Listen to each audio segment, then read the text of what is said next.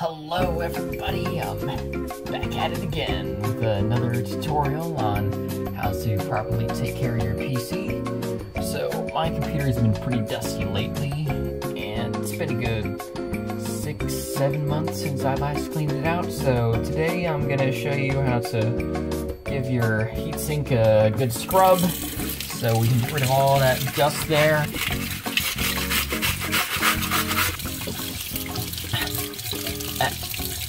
As you can see here, there's all this thermal paste left over from when we stripped it off the CPU. But you know, look at all that gunk. That's nasty. We don't need all that. We can oh, my fucking fingers. Oh, there we go. There we go. Now we're gonna make this look all spick and span.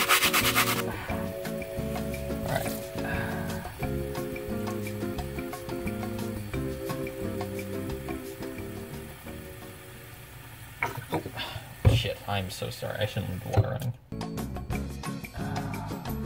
Go.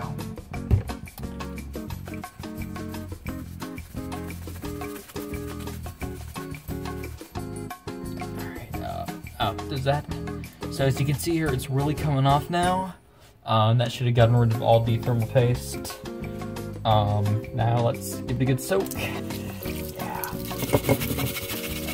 Give him something to drink. You know, give them a good, refreshing beverage. Yeah. So, you know, cola actually makes a really good toilet cleaner, so this is a really good way to get rid of all the gunk.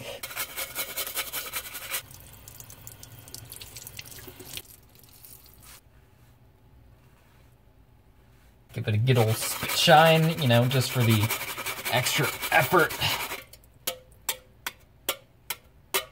That looks pretty okay. Presto, everybody, that is how you get a nice, clean heatsink for your computer. You know, all the dust is out, and now it should do a much better job at fixing your shit without overheating. So, thanks everybody. Like and subscribe to my Facebook page, and I'll hit you all up on the next MySpace tutorial. Thank you.